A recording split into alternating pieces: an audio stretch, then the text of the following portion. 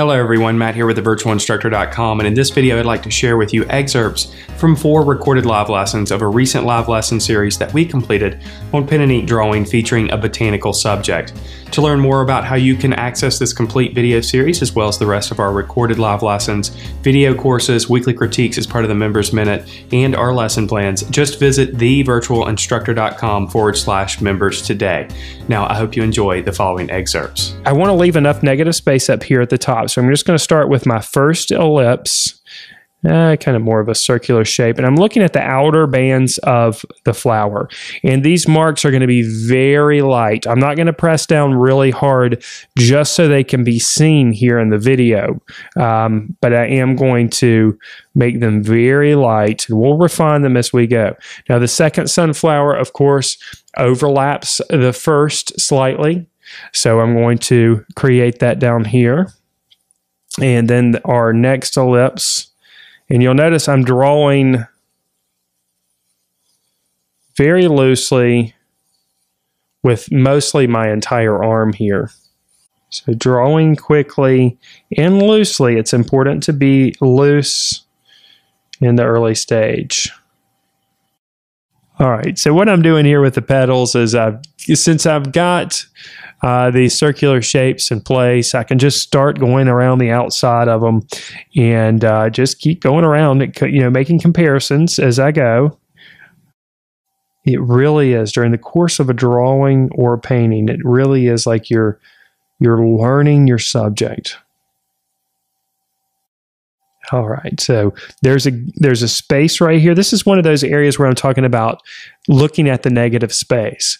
So this petal, this stem, and this petal, and this little piece coming out, which is a little bit different than the reference, all create a shape right here, this negative shape in here. And there's another petal that comes out here.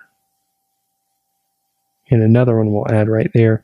And I want to try to get that shape as close to what we're seeing in the reference as possible. I can start pulling lines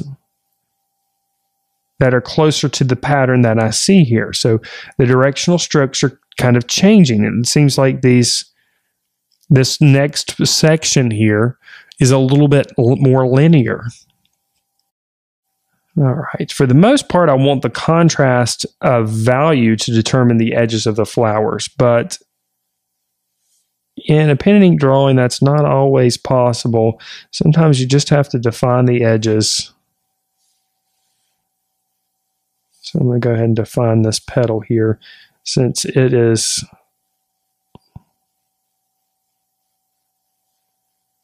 close to where we're working down here. And perhaps you've noticed all 3 of the sunflowers have a little bit of variation in what's happening in the center portion of the flower. This flower seems like it's kind of maybe overall a middle value, if we kind of just simplify what we're looking at. Where the flower over here, which is off camera view right now, but that is definitely a darker one. So we'll need to make sure that we make the values darker in this one. Okay, now that we've got some of the textures around the outside, we can go back in and make the center portion a little bit darker. And this is real simple. I'm just going to go in and make small circular strokes, just like I've done around the outside. There's lots of overlapping that's happening here. And I'm trying to make sure that we've got a good indication of contrast here that differentiates each petal. Before we keep working even further over, we'll go ahead and do the petals underneath.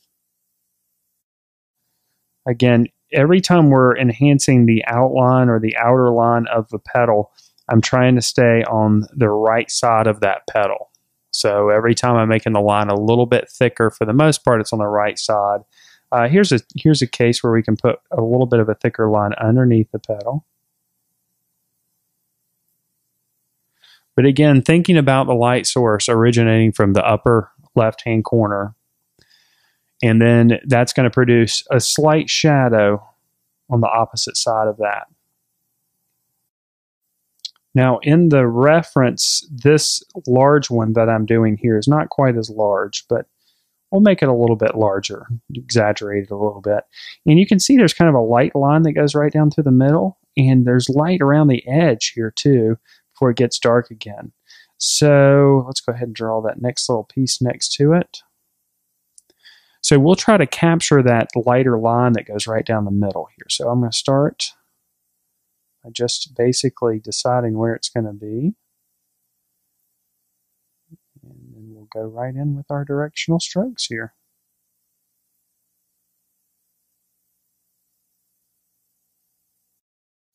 All right, continuing to make smaller circles as I'm working out.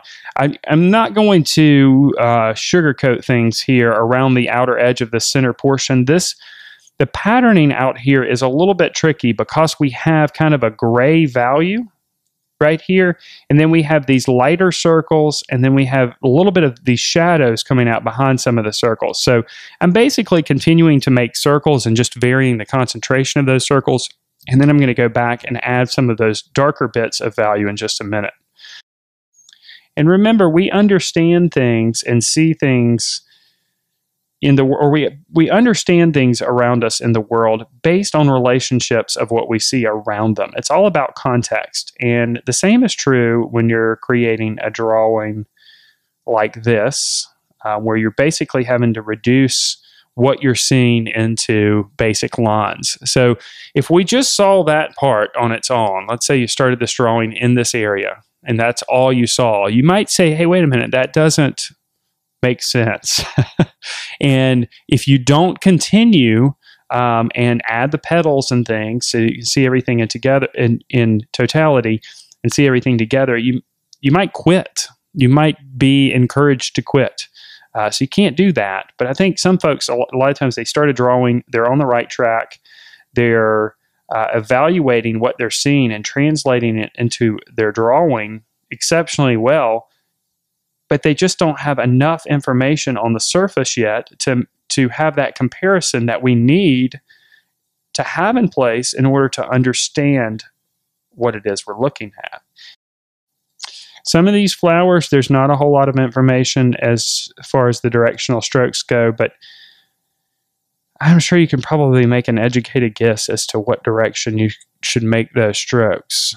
You might leave some of them completely strokeless and see if that works. Remember, you can always come back and make additional marks if need be. We need to be doing things that challenge us. And when we do things that challenge us and we succeed at them, those are the things that we're most proud of. If you think about your most proud accomplishments in life, there are probably things that were hard or difficult at some point, or they were time consuming. They're things that not everybody can do. And if we look closely at this one definitely has a lot more vertical strokes in it. So I'm going to start over here and create more vertical strokes. It's amazing how these are all sunflowers. We might get a little bit more circular as we get close to the center.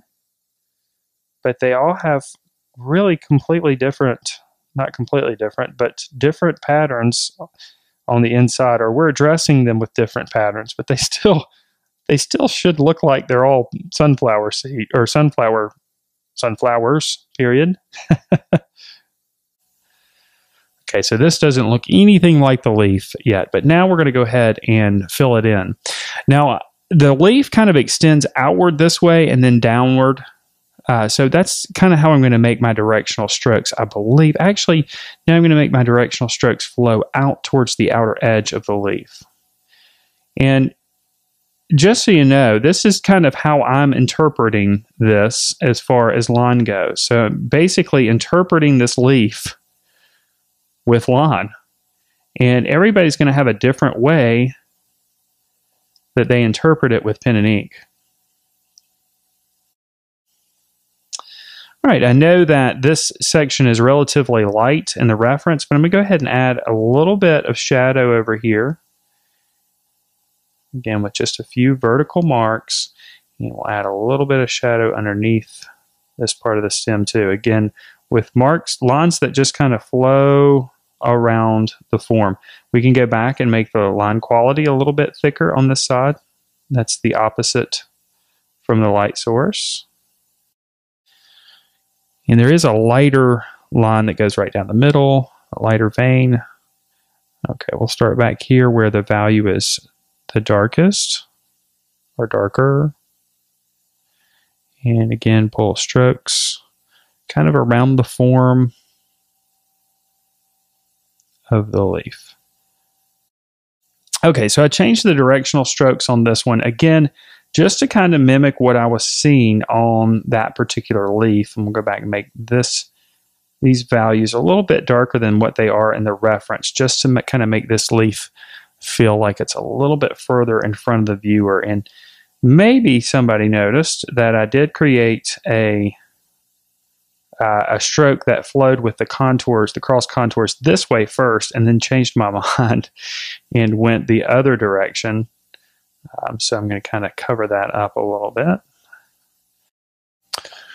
All right, so I think that my decision to make the lines curve around the form this way is panning out pretty well. I really feel like we can feel the form. We can add a little bit more to it by making a few more lines in here and making the values just slightly darker.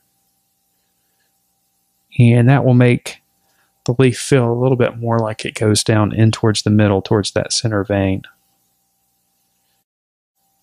Now I know in the reference that this whole stem is pretty light in value, but we've got a pretty consistent light source coming from this direction. So it's not going to hurt to play up a little bit more of the shadow there on the right side. The last thing to do is to erase the pencil lines, and I kind of make it a rule of mine when I'm working with pen and ink to wait at least 10 minutes before I do any erasing. I think most of the ink is dry, but I know up here it's definitely dry. We haven't made any marks up here, so I'm just going to take the kneaded eraser here, and I'm just going to gently go over the top of the drawing. And now it might not seem like this is necessary, especially if you're watching this, you know, especially since you're watching this on video, and you might miss out on some of those very faint but still there pencil lines. But erasing these pencil lines that are left make a huge difference in the final drawing. If you enjoyed this video, then I know that you'll enjoy being a member at thevirtualinstructor.com. Our comprehensive membership program includes video courses on drawing and painting, weekly live lessons, ebooks, lesson plans for teachers, weekly critiques, and much, much more. To learn more about our program, just visit thevirtualinstructor.com/members or click on the card in the upper right-hand corner. And if you want to check out 3 of our course modules for free, you can do so. Just click on the link on your screen now. And if you're watching this on YouTube, make sure that you subscribe to the channel. I look forward to seeing you in the next video.